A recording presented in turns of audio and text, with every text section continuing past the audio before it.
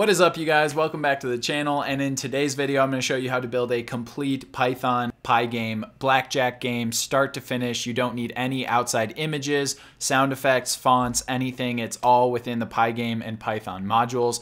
All of the code is available for download at the GitHub link you can find in the description of this video. And we're gonna go line by line through how to make this entire game. If you're not familiar with the game Blackjack, or some places just call it 21, I'll simply go over the rules really quickly here. When there's no active hand, the round starts by every player and the dealer getting dealt 2 cards, where the players can see their cards and the dealer turns one of their 2 cards face up. The player checks their score and has to decide what to do based on their current score. If at any point you get 21, that's blackjack, and it's essentially immediate win unless the dealer also gets 21. But basically, you want to get as close to 21 as you can without going over or busting, where 2, 3, 4, 5, 6, 7, 8, and 9 are just the value of the cards that they represent. 10, Jack, Queen, and King are all 10 points, just flat 10 points. And then an ace can be a 1 or an 11. So you can use that to sort of get you close to 21. But if you end up over, but you have an ace in your hand, it can represent a 1 instead. And then really the main 2 things that a player has to decide to do on their turn is to either hit or stand. Hit is you get another card and you sort of do the whole process again. Stand means your score is as high as you want it to get that round and you're prepared to play against the dealer. Once you stand or you get 21, the dealer then reveals their score, and they are required to keep drawing cards until they're 17 or higher. Some casinos have a special rule about what to do when it's an ace and a 6. This is called a soft 17. I'm not going to get too into the specific weird scenarios of blackjack because this is about Python and not blackjack, but obviously you have to have a moderate grasp on the game to understand what we're doing in the program. And the program that we're going to build is really cool. It's going to let you hit and stand and deal and play against the computer, and it'll keep track of your total record of wins, losses, and ties against the computer. So it's a really fun app. It doesn't take very long to build. It's pretty straightforward. And again, I left all the code and assets you'd need in a GitHub in the link in the description of this video. So check that out if you want to follow along with the video, follow along with the tutorial. But let me know in the comments if you have any questions or what you want to see more of on the channel in the future. And I hope you like it. Check it out. Thanks for watching.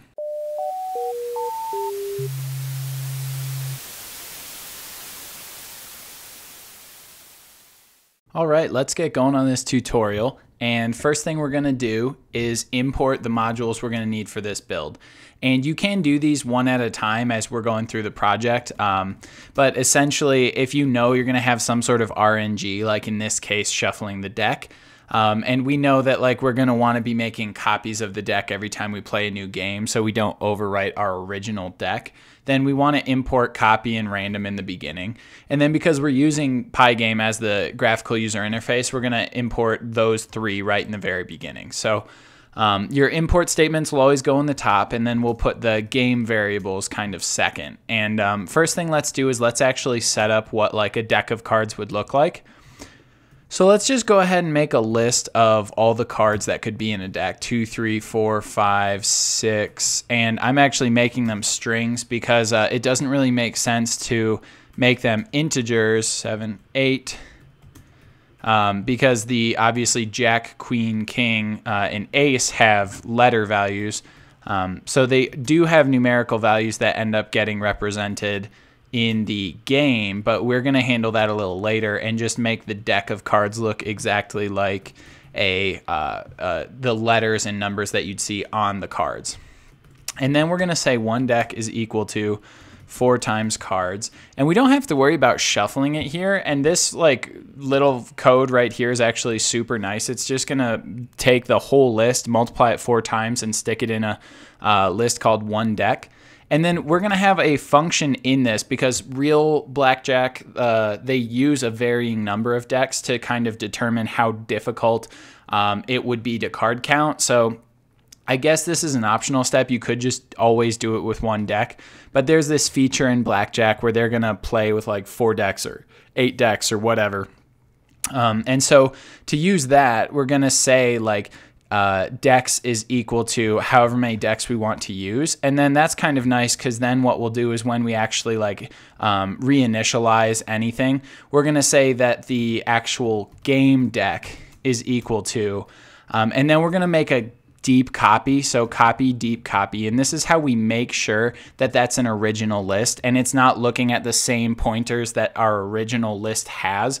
And that way, if we overwrite the game deck, we're actually overwriting the base deck of cards as well. That would be bad. So we're going to do this copy, deep copy, and then dex. So however many decks we want in our game times one deck. And now this is going to give us a list of so let's go ahead and actually just show rather than tell.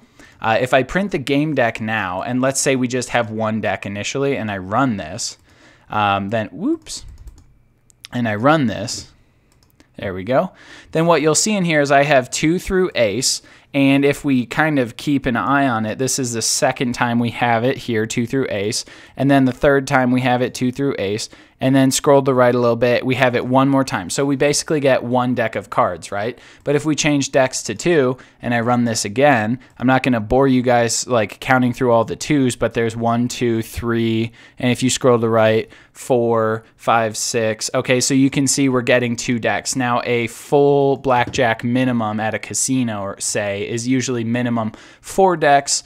So you can scroll to the right and you can see this is obviously a pretty huge list now. That's actually how it becomes difficult to card count because of all these different cards. So we'll say 4 decks. That's fairly standard, but that's just a little bit of blackjack trivia. It's a little less important about programming. But that's okay. Now let's get into actually setting up a PyGame window. And to do this, I'm going to do like kind of a nice little phone app sized screen and say width is going to be 600, height is going to be 900. And then to use those, it's just pygame.display.setMode. And then we give it a size in width, comma, height inside square brackets. And that sets up our window. And then let's go ahead and set the caption of the window too. So pygame.display.setCaption. And let's say PyGame Blackjack, just like this. Okay. And now let's go ahead and do some just basic setup of game variables we'll need. So we'll use FPS of 60. That's pretty standard. And that's going to control the rate at which our game plays. And then we need to set up a timer or a clock that will actually use that FPS. So to do that, it's going to be pygame.time.clock. And then that should be enough to just kind of get started here. But what we'll do in the very beginning too is we'll set up a font, pygame.font. And I'm going to use Free Sans Bold. People who've been around the channel a few times know I use this a lot of the time. It's one of the ones that comes built in with an install of PyCharm most of the time. So if you're using Python and PyCharm like I am, you probably don't need to import any font files or anything. Just Free Sans Bold TTF, and then we'll make it a pretty big font. We're going to use that in most places. And if we need some smaller text later on, we'll come back and we'll make a smaller font. Okay, so let's just start there with our basics setup, and now let's get into the fun stuff. So let's say run equals true, and this whole area, I kind of call this the main game loop. Okay, so we'll say run is equal to true. That's just this new variable we'll use to keep track of if we're actively playing the game. And then we'll say while run, and then everything in here is going to repeat as long as the game is running. So this code will run over and over and over again, whereas everything we've written so far can kind of be thought of like as a setup or initialization. Okay, so while run, then we want to run the game at our frame rate and fill screen with BG color. All right, so these two commands are going to look like this: timer.tick at our FPS, and then screen.fill, and we'll make the background black, but you can play around with this if you want, however you want. I did forget, this needs to be screen equals pygame.display.setMode. That way we can just reference the screen as screen for the rest of the game. Okay, and now we need to do the event handling, and the first one we'll do is if quit pressed, then exit game, like this. Okay, and we'll say for event in pygame.event.get is the code, and then we're going to check the event type. So fortunately the quit button, which is all we need to get our window loaded up, is a built-in that is pygame.quit, just like that. And you don't put parentheses after this one. It's not something callable like that. And so pygame.quit : and if we hit the quit button, we want run to be equal to false. And then we're just going to come outside of that for loop. Pygame.display.flip is a command we always put at the end of this while loop to make sure that everything we told to draw onto the screen actually gets flipped onto the screen to be drawn. And then down here, we can just say pygame.quit, because this means that now we've exited the while loop, which means the quit button must have been pressed. So that's pygame.quit. And if we boot this up, oh, font not initialized. Interesting. So we might need to include a line that's pygame.font.init. Let's go ahead and see if that fixes our problem. So right here, pygame.font.init. Yeah, I guess we need to do that. Actually, what would probably be easier is if we just did pygame.init at the very top. If there are a few things like anything other than just font that we want to use throughout the game, that pygame.init generically should cover all the modules, not just font. So let's do it that way. And there we go. We got our screen. And I guess first thing we should do is probably take a look at drawing on the buttons. And so hopefully in the intro, I kind of talked about how to play Python Blackjack, and I don't have to explain like from the ground up how this game works. So let's go ahead and create a function that we'll call we'll call this function draw the game. So basically this is going to take a look at a series of what's going on in the game, and it'll draw different buttons and things on the screen based on what's going on in the game. And so this should be pretty simple. I think we'll just basically say down here, yeah, draw game. And let's think about what we want to get back from this. I guess if we're ready for a new hand of cards, then we want there to be a like deal new cards button on the screen. But if we're actively playing, we don't want that button anymore, but we do want the hit and stand buttons on the screen. So I think we're going to want to get a list of buttons back from this function. So we'll say buttons is equal to, and then to be able to tell the function enough about what's going on, we'll want to kind of show whether or not a hand is active right now. So we'll pass in a variable we're going to have to make called active that will say whether we should deal new cards or whether we are playing and we should hit or stand. So let's go ahead into our game variables and say initially we want active to be equal to false, right? That's what happens when the game boots up. And so this will be draw game conditions and buttons. Okay.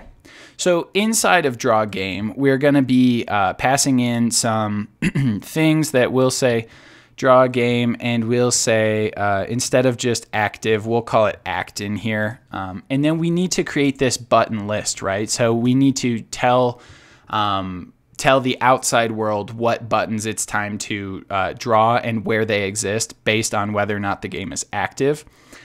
So now let's say initially on startup, and we'll say not active, only option is to deal new hand, right? Because if you don't have a hand, then you need to deal a hand. So we'll say if not act, then we're going to draw this deal button on the screen, and that's super easy. It's just pygame.rect.rect. Nope, it's pygame.draw.rect because we want to draw the rectangle on the screen. Pygame.rect.rect is how you define one without actually drawing it on the screen. And so let's draw a white rectangle on the screen, and then this is going to take 4 arguments. It's going to take an X and Y starting position. So we'll use, I think, 150, 20. That'll be pretty close to the top of the screen, which is just kind of nice. And then 300, 100 is going to kind of be my standard size for buttons. So that's width and then height, 300 wide, 100 tall.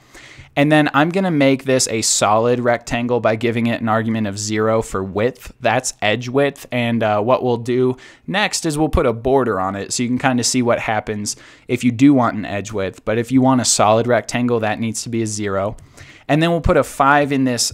These last 2 arguments are optional. It will default to being just a pointed rectangle, so the edges will be pointed, and default to being a solid rectangle.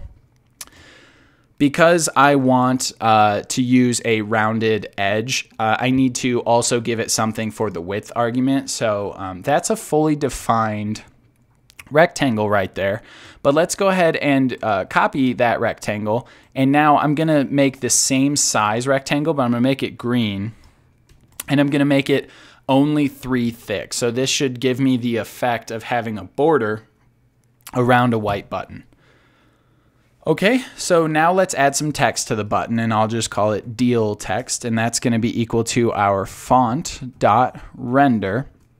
and then we'll say deal hand. So basically, it's time to deal the hand, and then you need to give it 2 more arguments, anti-alias, which we're always going to make true because it smooths out the text, and then we'll make this text black because it's going on a white button, and then we'll do screen.blit, and then we'll put the deal text on the screen, and we'll put it just inside the button. So 165.50, which if you think about our X and Y starting position of the button, this will be scooted just inside and kind of sit nicely on the rectangle. And then we'll just do button list.append, and we'll put the deal button right on the screen. So before we take a look at what to do if it is active now with the hit and stand button, let's take a look at just that to make sure it looks okay. Okay, and so we boot it up and we get this nice deal hand rectangle, and it should be the only thing on the screen right now because we're not actively playing, so we want to deal a new hand. Okay, you could make the game like by default deal a hand to when you boot up the program. I think it's kind of fun to get the user's interaction right away. All right, but next thing we should do is say once game started, show hit and stand buttons. And we'll also say and like win loss records. So now let's go ahead and say do else, because we don't need to do an if active. Just the only 2 options for a Boolean variable are true or false. So since before we checked if not active, now we'll just say else if active, and then we'll basically, I'm going to copy all 5 of these lines because we are going to be we're going to be taking the exact same buttons and shapes, and we're just going to change the text and we're going to change the locations. But they're still going to be the same button shapes just to kind of have a nice like game consistency. So we'll make this one say hit me, and we'll call this hit text. And it may sound kind of violent like hit me, but that's what it's called. Look it up. Okay, and we obviously don't want in the top of the screen anymore. We want this down like where we're playing. So we'll put this all the way up against the left edge, and we'll put it at 700. So 0700 should be good for this one, and 0700. And then because we want this to be inside a little bit, we'll do 15. And then I think this is shorter text. We'll go 55 in. And then we want this to be a little bit below 700, so we'll do 735 like that, and Control C. Now let's throw in the stand button. So stand is like don't hit me anymore. I'm ready to take my score and I want to see if I beat the dealer. So it's effectively like how a player who hasn't busted yet by going over 21 says, I don't want any more cards, I'm done. Okay, and so the first one was at 0, so we'll move this one to the right by 300, but we don't need to update the up or down at all. And we'll call this stand text instead. And let's go ahead and leave it at that for now. And I'm going to, in the beginning, because we haven't set up like that button doing anything yet. So in the beginning, I'm going to go and I'm going to say active equals true. And now we should be able to see our stand and hit me buttons. Yeah, and we do. And that looks pretty good. So you can kind of picture it. We're going to hit or stand on our turn, and then once we stand, the dealer will make their turn, and then we'll know if we won or lost. So 2 other things that should happen while it's active is we want to display our history, so how many times we've won, lost, and pushed or tied on the bottom of the screen. And then we also want to display like what our scores are. So let's go ahead and make a list in our game variables area of what our records have been. So we'll say records equals initially 000 because we haven't played it all. But this will be win, loss, and then draw. Or push is the way in the US a tie is referred to as a push, but it's a tie or a draw.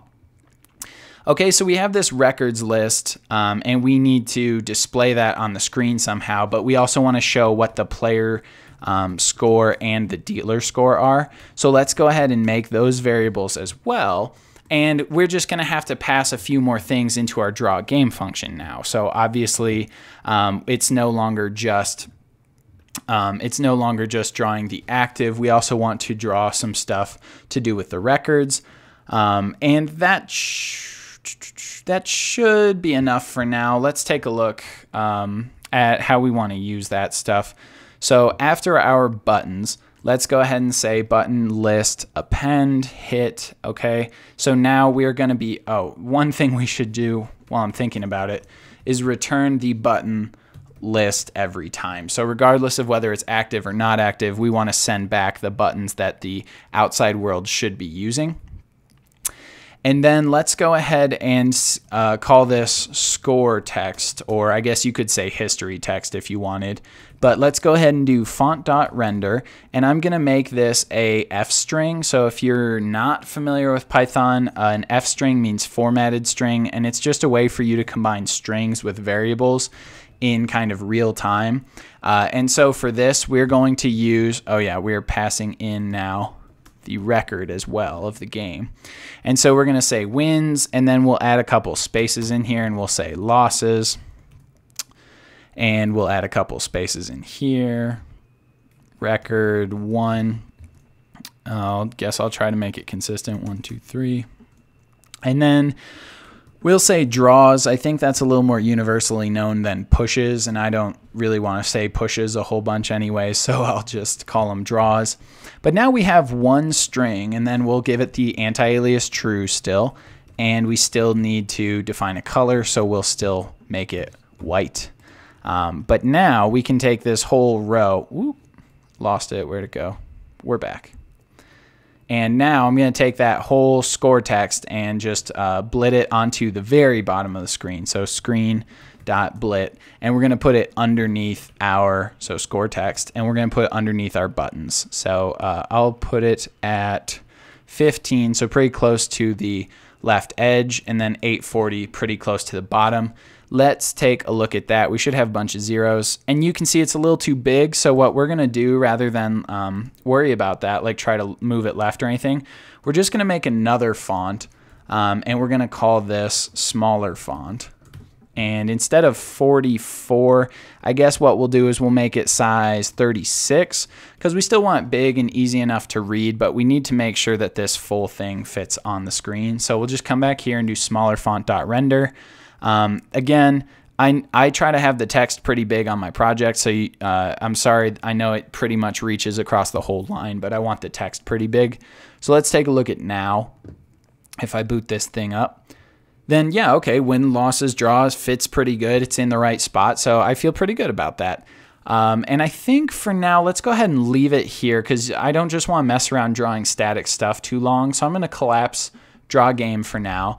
And now we're getting these buttons back from draw game that we want to actually be able to make the game active based on that. So let's start by setting active equals to false, and let's talk about how to, in our event handling, how to handle what to do when these buttons are clicked. So let's go if event.type is equal to PyGame, and now we're going to do .mouse button up. And so I'm doing up because I kind of like my buttons to work on the release of a click. You could have it on the click down if you want. That's totally fine. And then I'm just going to say if not active, right? So if we haven't started the game yet, then we're going to say if buttons 0.collide point. So we know that the first button we're passing back in our list when the game is not active is the deal hand button we were looking at that we defined. So we'll say if it collides with event.position. So this is checking the point of our mouse on click release, which means we were clicked and now we're releasing it and we're over that button. Then what we want to do is basically start the game. So we're going to set active equals to true. But now let's think about what else we need to do. We want to create a variable that's going to be the initial deal, right? So we want to basically say we had no cards. Now we want to deal 2 cards to ourselves and to the dealer. And the reason I'm making a separate variable for initial deal versus just like a regular deal is because the initial one is the only time 2 cards would come in at the same time. And so let's go ahead and do that. And now let's make sure that the hands are initially empty lists. So we could do this up top too, but this is going to kind of be stuff that we want to do every time we reset to a new game. So what I actually think would be wisest is we treat pressing that button as like the time to reinitialize our deck. So rather than have game deck up here in the initial variables, and you can leave it there if you want, but I'm going to put it down here in kind of this reset code where it's like this is code that we want to change every time. And then because there are sort of a few different outcomes that could happen, we want to make sure that we've cleared out anything from the previous game. So we're going to basically need to go make most of these variables up top. But you kind of want to think through when you're handling this stuff about what the right way to reset the game when you initially deal a new hand. So you'd want a fresh deck.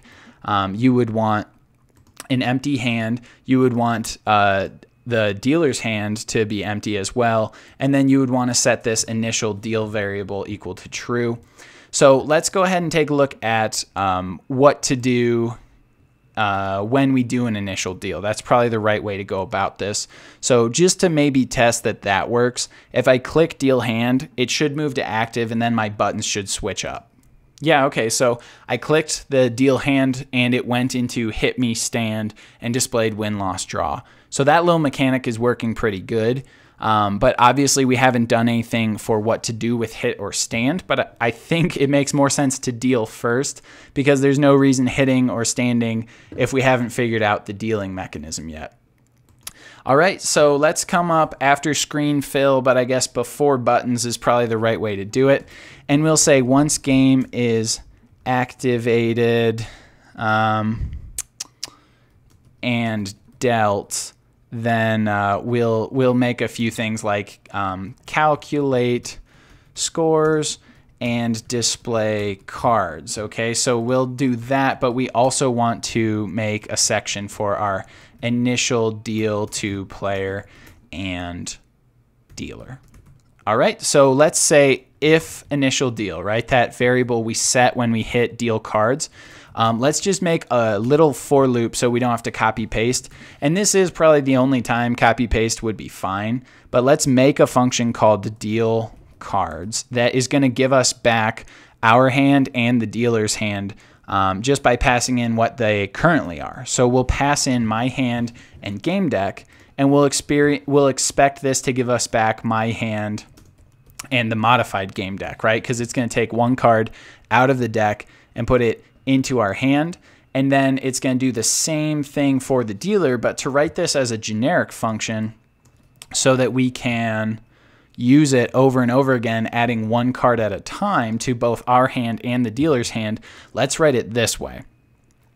And once we do this for loop of putting 2 cards in each of our hands, let's go ahead and set that variable initial deal equal to false, because this will mean we've finished. And so obviously I'm getting the red lines under my deal cards because I haven't created that function yet. So let's go ahead and say deal cards by selecting randomly from deck and make function for 1 card at a time.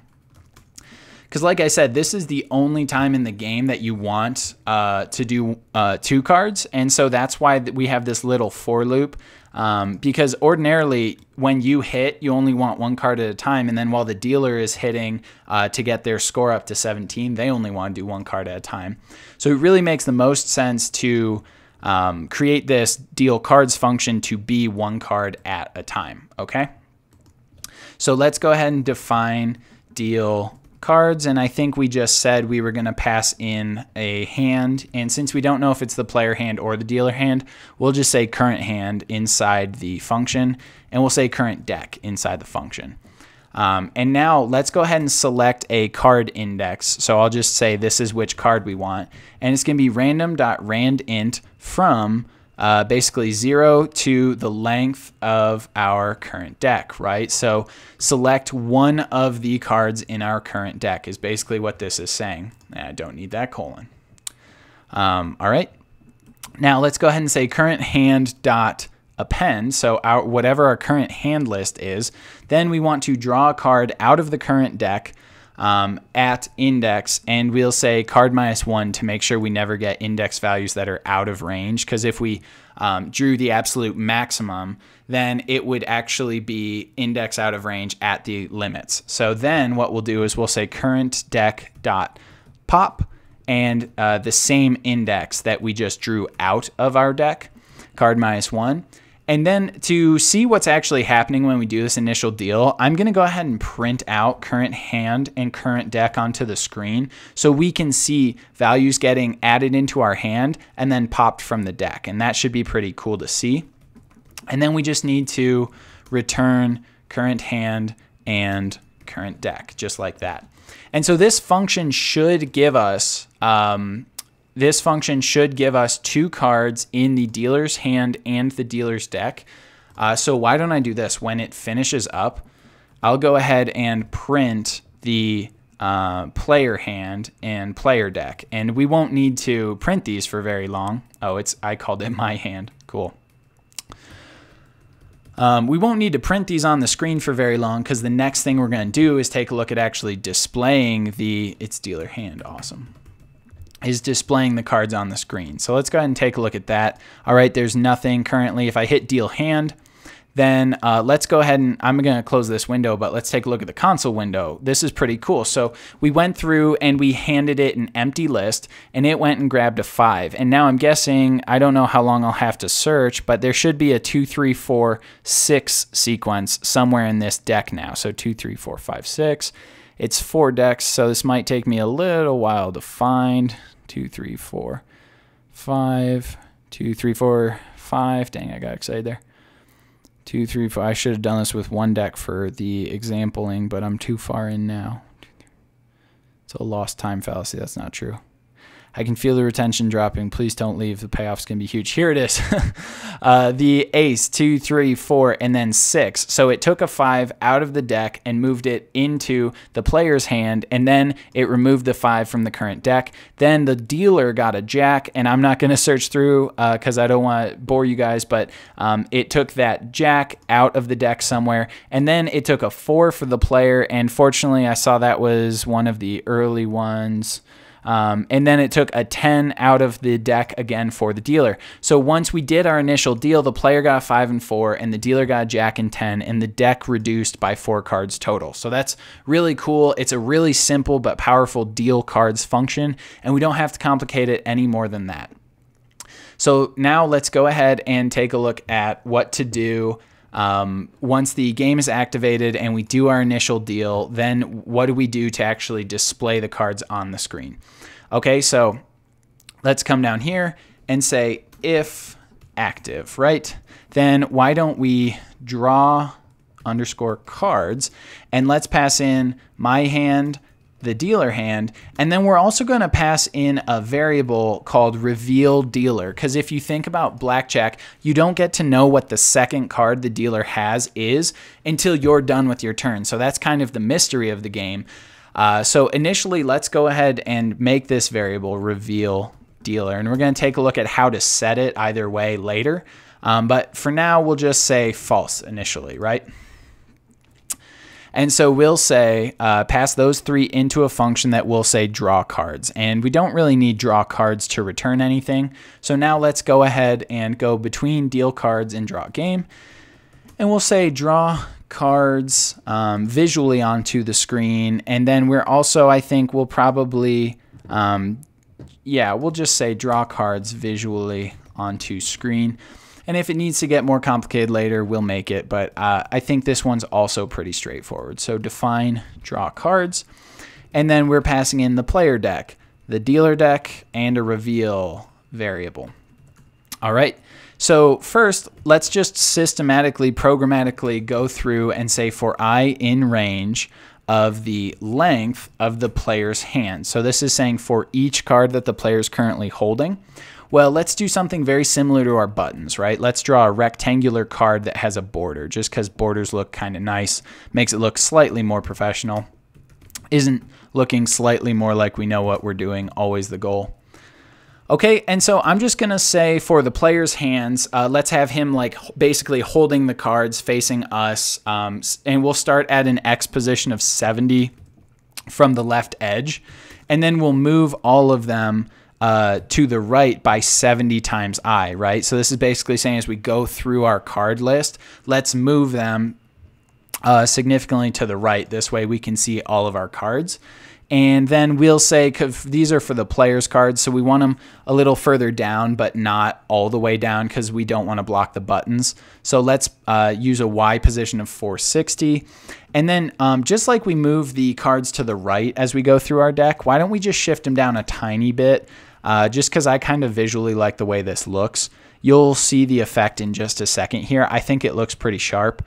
And then we'll make this one solid and rounded just like the buttons. And then again, I think let's go ahead and make another rectangle that is going to be, let's say the player's cards should have a red edge just to be saucy. And then let's give it a border width of 5 this time. So I think that's a little thicker than we made the border of our buttons, but that's okay. It'll be cool. And now let's put whatever the ID of that card is on the so screen.blit. And then I'm going to combine my screen.blit and font.render commands here because they're pretty simple. So the text that we want to render is just the value of whatever the card at position I in the player's hand is. And then we want to anti-alias true. And then let's make this black because it's going on a white card. And now it's time for the rest of the screen.blit command, which was the X and Y position.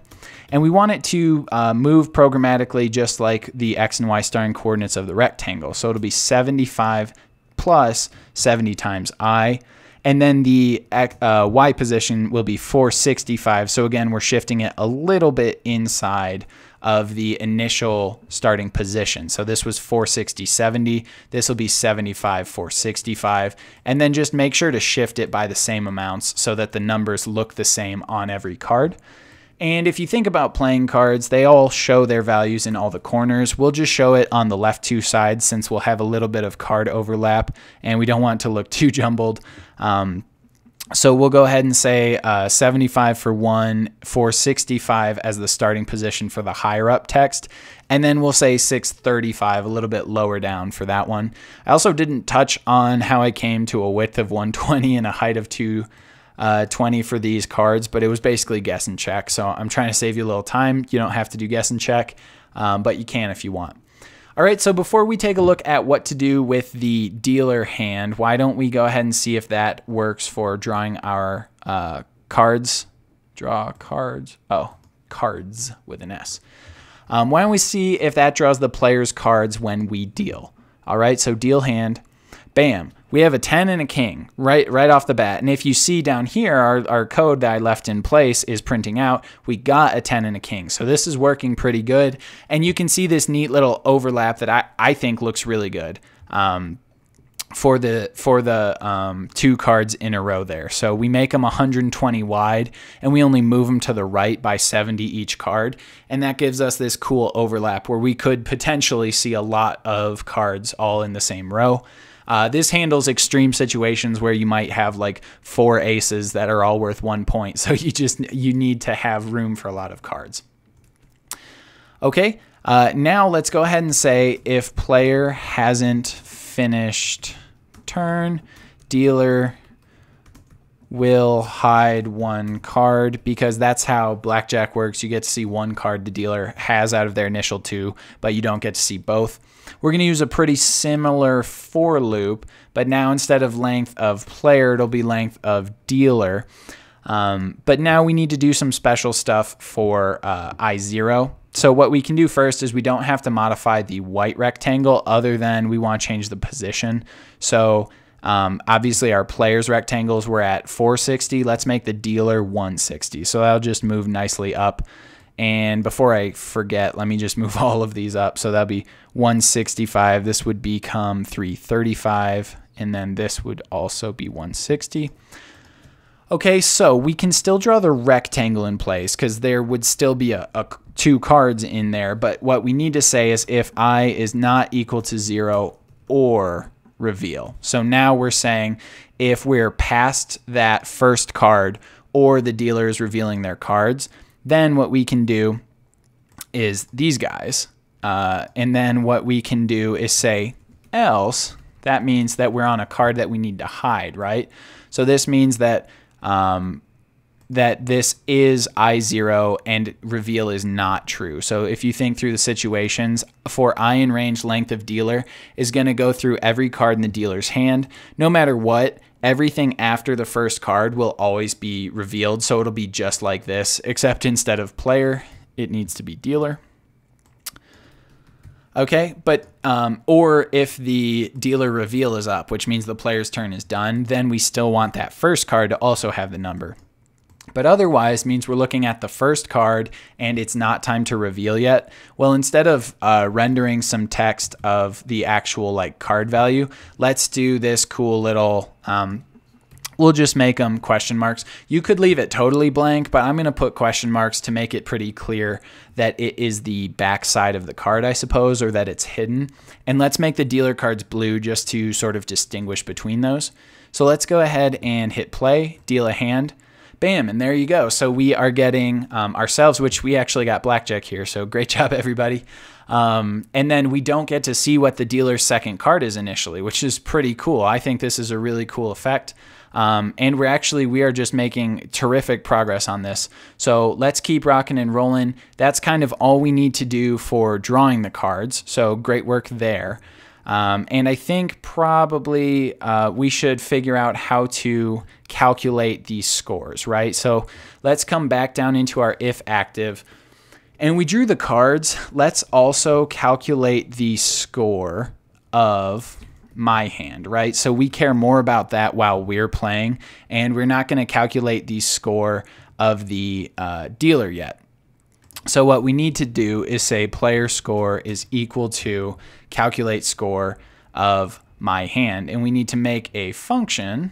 Let's go down here, define calculate score, and we are passing in some hand. So again, we're going to use this same calculate score functionality to check the score of the dealer and the player. So we don't want to put something in here like player hand. We'll just say hand. And so now we're calculating calculate hand score fresh every time and check how many aces we have. So the only reason this gets slightly complicated because table shake, sorry.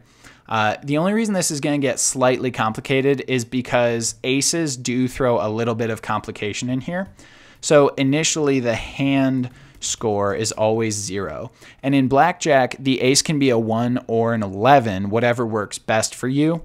So we're going to get this variable aces count, and that is just going to be hand.count and check for the capital A. So this is going to be a variable that tells us how many aces are currently in our hand.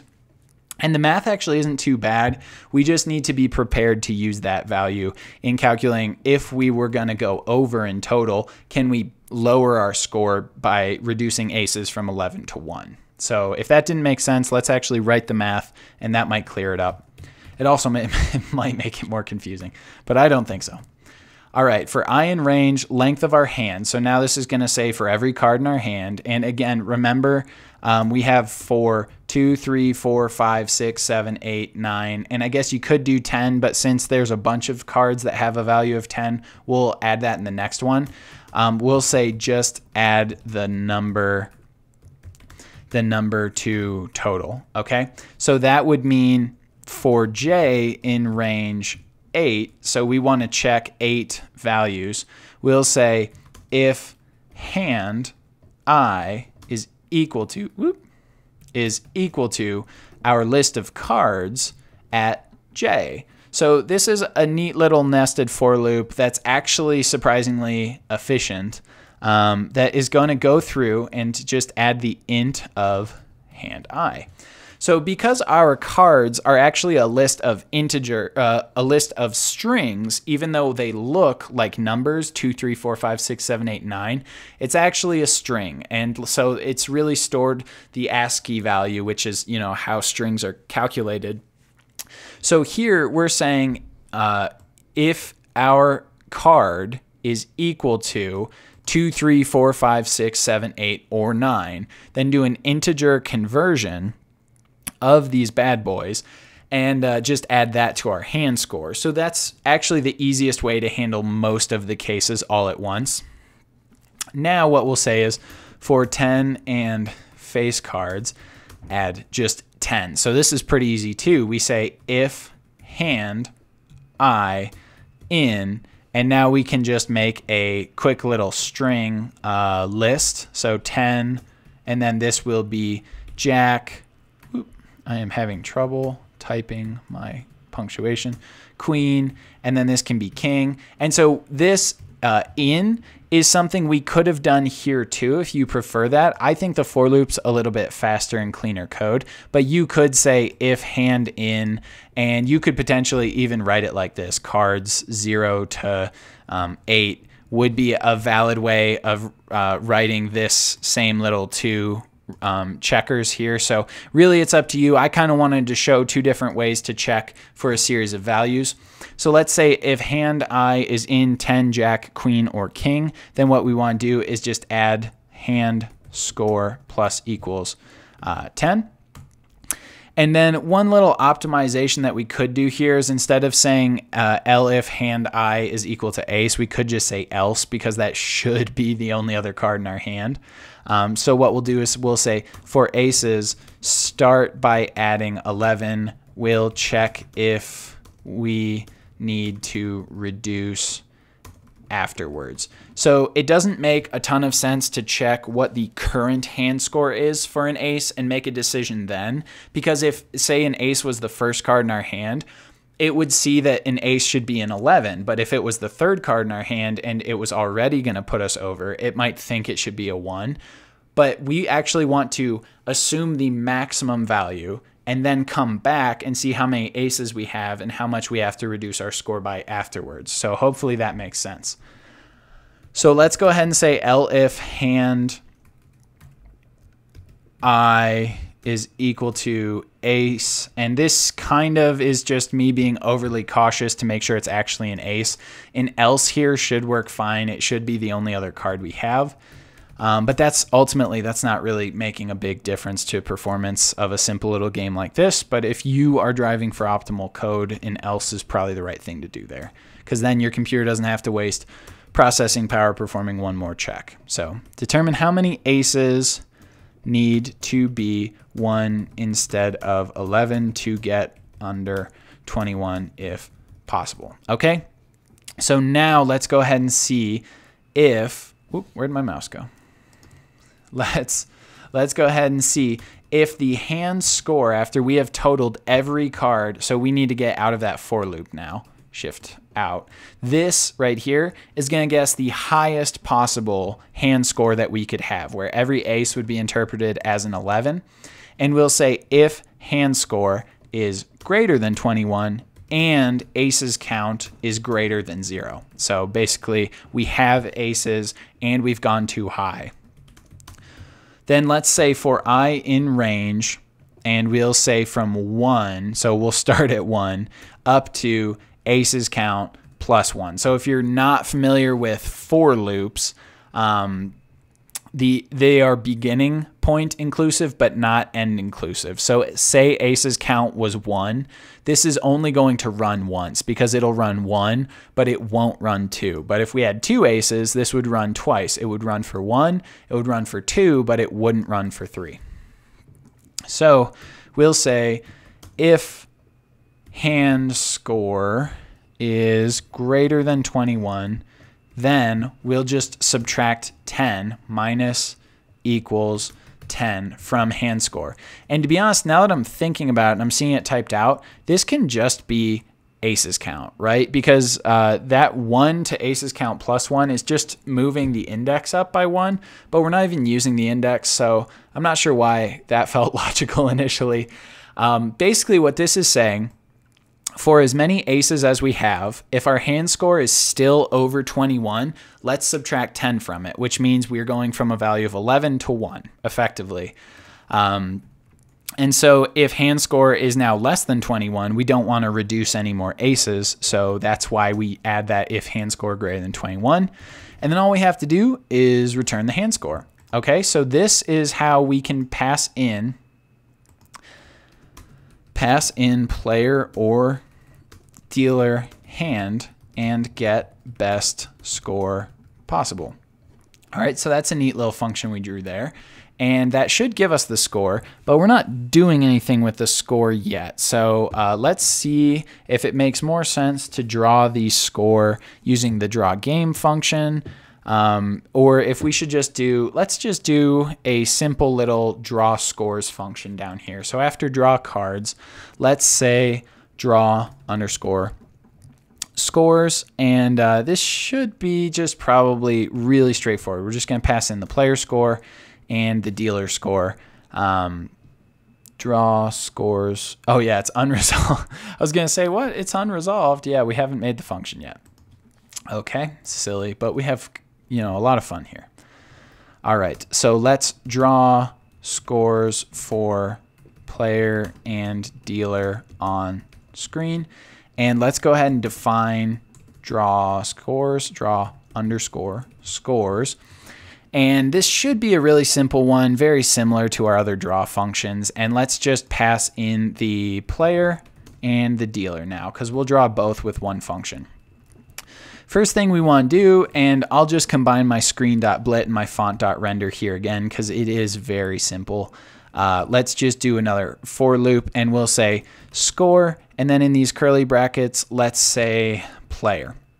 And maybe just to make it look a little more clear that it's our score, let's put it in square brackets inside the string, and anti-alias true, and we'll make it white. Now, I think what we will want to do for the dealer score is we'll just check if reveal dealer, and since we're not modifying the reveal dealer variable, we can look at it inside this function without needing to call it as a global or without needing to pass it in or return it. So we'll just say if reveal dealer. That means we want to see the dealer's score. Then we'll do this exact same thing, screen.blit. Oh, I forgot to give it X and Y coordinates. The player should be at like 350 and then 400. So this will be kind of in between the two hands. But then if reveal dealer, then we want F score and then dealer. And then this one we want to just be up quite a bit higher, 350, 100, like above the dealer's cards. Okay. And yeah, there's not a lot going on inside this function, but I think that's how your best strategy for attacking these really complex problems is to break it down into little bite-sized pieces. So let's just come on down and let's see if when I run this now, if that's all we had to do to get our player score calculated. Yeah, there we go. We have our score right here.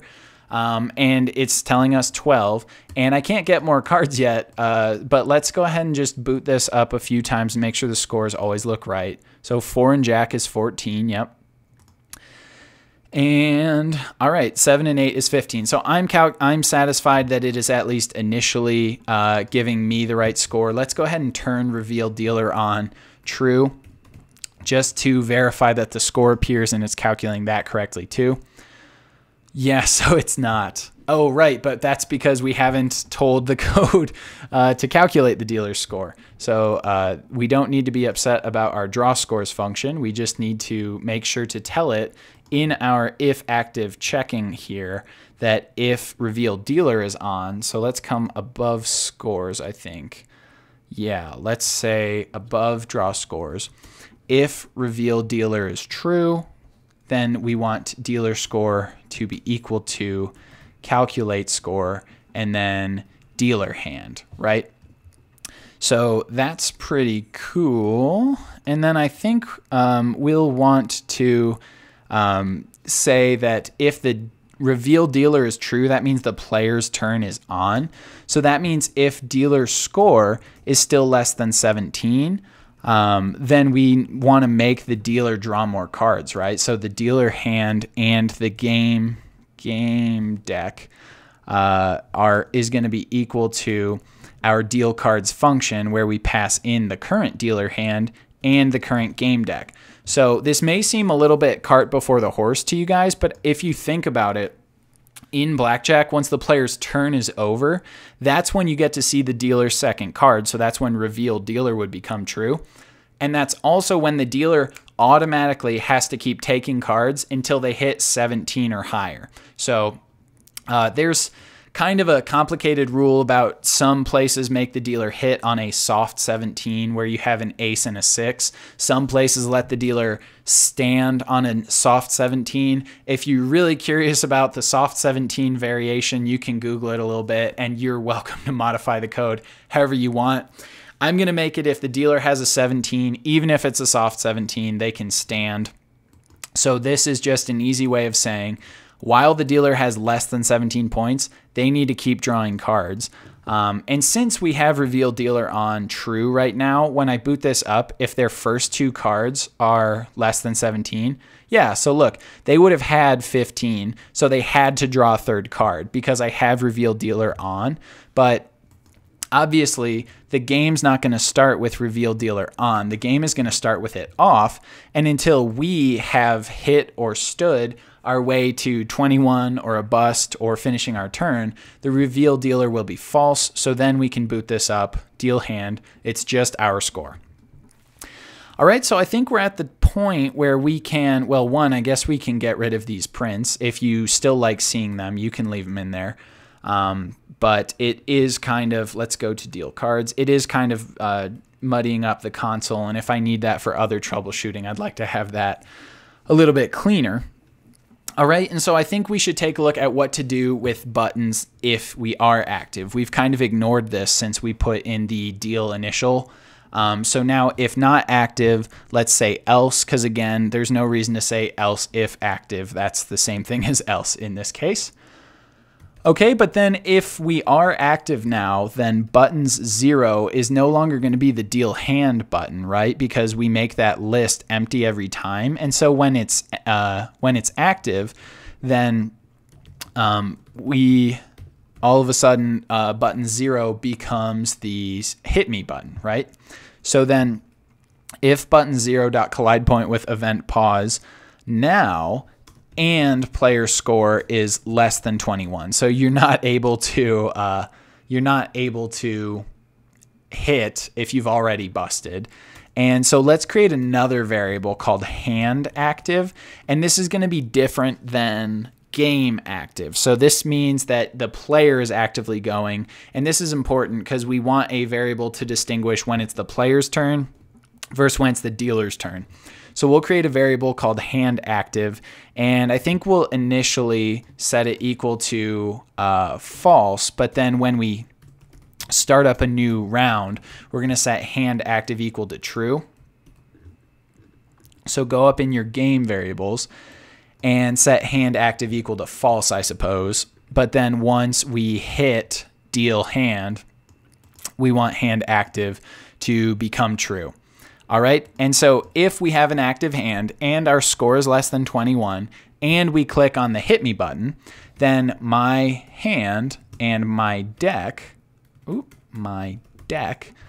going to be equal to deal cards. So just like in initial deal when we dealt the cards, we are going to deal one card for my hand and my deck, just like this. And so this is really all we have to do to say when we click the hit me button, let us keep playing. And now let's say elif buttons 1 dot collide point event dot pause and not reveal dealer. So that means we're clicking on the stand button, which means we want to be done. We are going to set reveal dealer equal to true, and we're also going to set that variable hand active equal to false, because that means we're done playing basically. All right, so before looking at like game over stuff or looking at like calculating whether we won or lost, let's just take a look at that gameplay. So deal the hand. We have 11. Hit me. My deck is not defined. Right, it is. It's game deck, isn't it? Oh man, we were doing so good. We're still doing really good. Don't let that get you down. Deal hand. All right, so I actually have Blackjack, so I haven't handled calculating winning automatically, but let's go ahead and stand. Stand. Uh-oh. Well, you'd expect that to be working, wouldn't you? Maybe just me. So if buttons 0, collide point, and player score less than 21, and hand active. Well, let's take a look at what's going on in here. So, if not active, if buttons, let's check out our buttons list and make sure, deal cards, calculate score. We are always getting our buttons, right? Yeah, draw game, active, records, buttons. So, inside draw game, active, stand, oh, dang it. So this needs to be append stand because we weren't adding the stand button to our button list at all. So good catch, everyone who saw that on troubleshooting ahead of time. You guys were probably just yelling this whole time, Pete, you forgot, you got to go back. That's okay. Let's go ahead and hit. Yeah, actually, you can see the cool ace math there because it probably initially calculated this to be 26 with the ace as an 11 and then detected it was too high and needed to subtract off 10. Let's hit again. Now we've busted. In the automatic game mode, this will tell us we've lost right there, but now let's hit stand. Bam. And you can see the dealer had 15, played an ace, got 16, had to keep hitting, played another ace, got 17, they were done. So that's really cool. We've effectively made it to where we can hit until the game's over or we can stand. So all we need to do is kind of below our generic event handling. And so this, just to recap, is if player can hit, allow them to draw a card. And then this one is saying allow player to end turn, which is stand. Okay, so now let's come down below our for event handling because we don't actually want an event to have to happen. And we're just going to say if player busts, automatically end turn. And I'll say treat like a stand, right? And so this would be hand active equals false. And then this would be reveal dealer equals true. So this is why I said treat it like a stand, basically, because if you go over 21, then you want to be just like a stand. And this we would check to see if hand is active and player score is greater than 21. So this will be our automatic checking. But actually, we'll say greater than or equal to 21, and we'll just end your turn even if you get blackjack. And then we'll handle what scenario actually happened inside a function we'll call like check end game to see what situation you actually got in. So let's go ahead and let's make that check end game function. So let's say that we are going to check end game based on hand active, dealer's score, player's score, and let's go ahead and just track what so we want to know what outcome we got, so outcome, and then we'll also update our records to see like how many times we've won or lost. And then we're going to want to make a variable that'll make sure that when the game ends, we only add to our score once. So we're going to need some new variables that I guess we'll call outcome and check score. Okay, and maybe this felt like I threw a lot of variables at you all right at once. Oops, add score, not check score. a lot of variables all at once, but once we define this check endgame function, it'll be pretty clear where everything's coming from. But let's just go up at the top and let's add these variables, initialize them if you will. We don't need to initialize records, that exists, but we'll say outcome initially will be 0, which we'll just take to mean like you're actively playing. And then we'll say add score is false, because you only want to add something to your overall record or score when a game has ended. So let's go ahead and say also that when we start up a new game, that outcome needs to be equal to 0 here. So again, this is kind of like initialization stuff. Let's just make sure we cover it there. And now let's come up where we're doing all of our functions. Let's go ahead and let it automatically reformat so they're all evenly spaced. I know my OCD programmers out there will appreciate it. And let's go ahead and say check endgame conditions function. All right, so we want to define, and I believe we called it check endgame, just like that.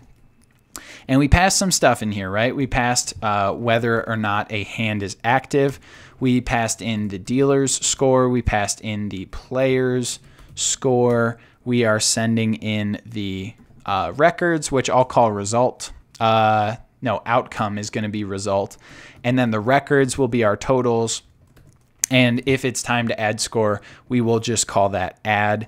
And kind of the reason for giving them all these different names is just so it doesn't what's called shadow the name from the outside world or outside function. You want essentially different names inside your functions than you have in the outside world, just to prevent confusion. So let's go ahead and check end game scenarios if player has stood and hand not active. So player has stood, busted, or blackjacked. Basically, those are the three things that could end. You stand voluntarily before you bust or you get 21, or you bust going over 21, or you blackjack, which is getting 21.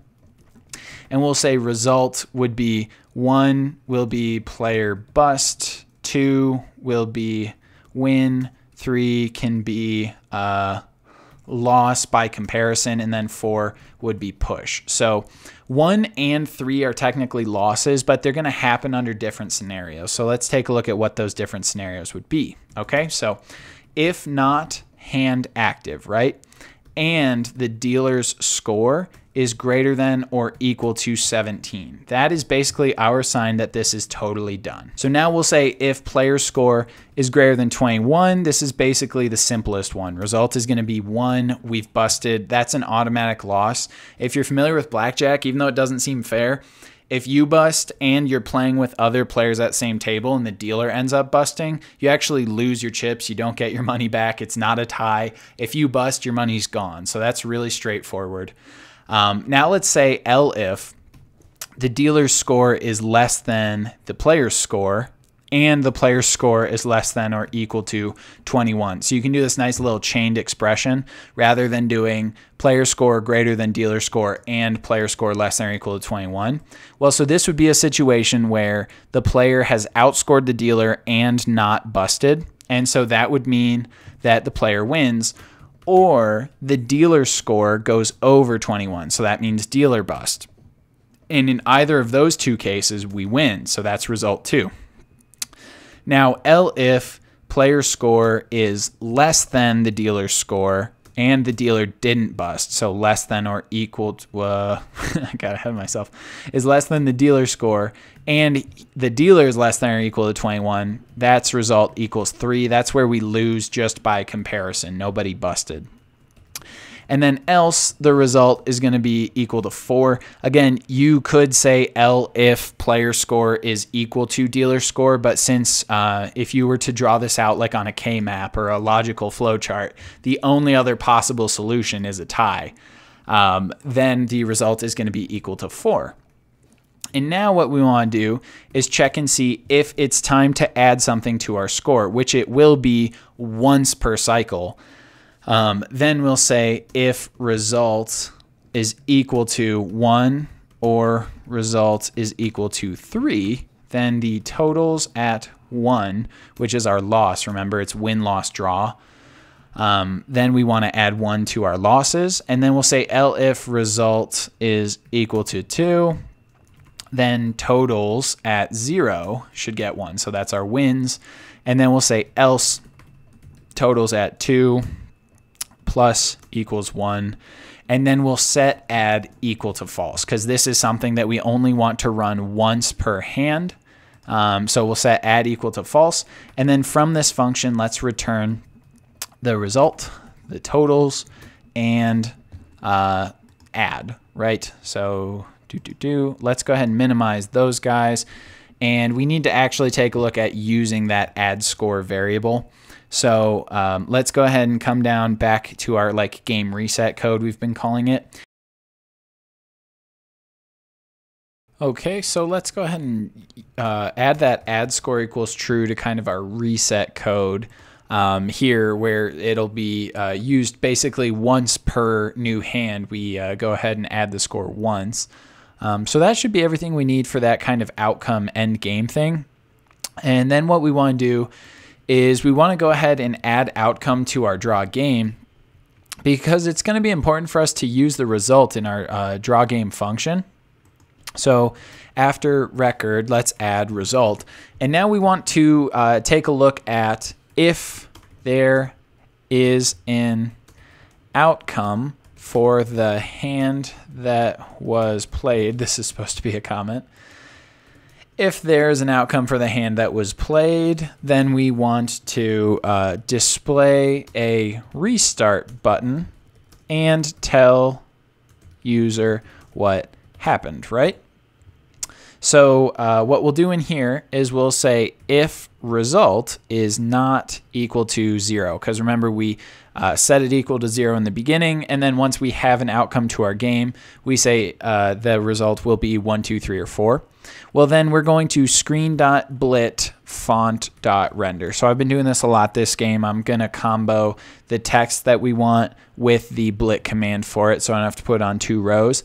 And I'm going to make a results list up here under add score that I'm just going to say all of the possible text I would want on the screen based on the outcomes of the game. So first I'll make an empty space, and then 1 is going to be the player busted, which is going to be like, oh no, so we'll do a silly face. And then we'll say for 1, that's where player wins, and that'll be a happy face. And I guess let's do this all caps just to be consistent. Player busted, player wins. And then I guess we could just say player lost for 1 or 3, but I actually think that dealer wins makes a little more sense here, because neither you nor the dealer busted. They just scored better than you. And then we'll say tie game for 4, because that's what happens in a tie or a push. And so now we're drawing the results text, but then we need to give it the other arguments required, which is anti-alias, so true. And then black text.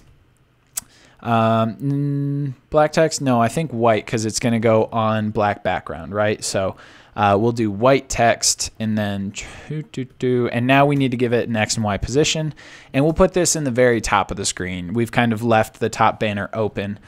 And now I'm going to grab kind of this stuff for the initial deal button, and I'm going to sort of steal it and repurpose it for this one. So we can still say deal text, and append.deal, because this is what happens after that first build out of the game.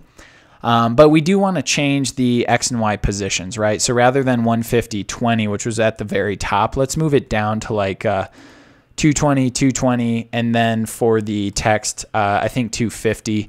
And this will just be good to move the button sort of over top of where the dealer's cards are, because we don't really care what the dealer's cards are anymore.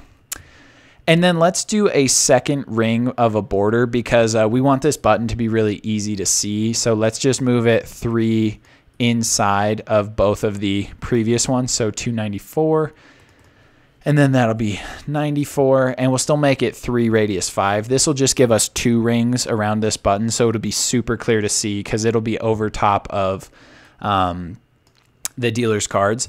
And then let's say new hand instead of deal hand, because that's just a little different, so we can be darn sure that we're seeing our button now. Okay, so we're getting one more button and we're super close to done. All we have to do is basically come down to our event handling and we need to check what to do with that third button.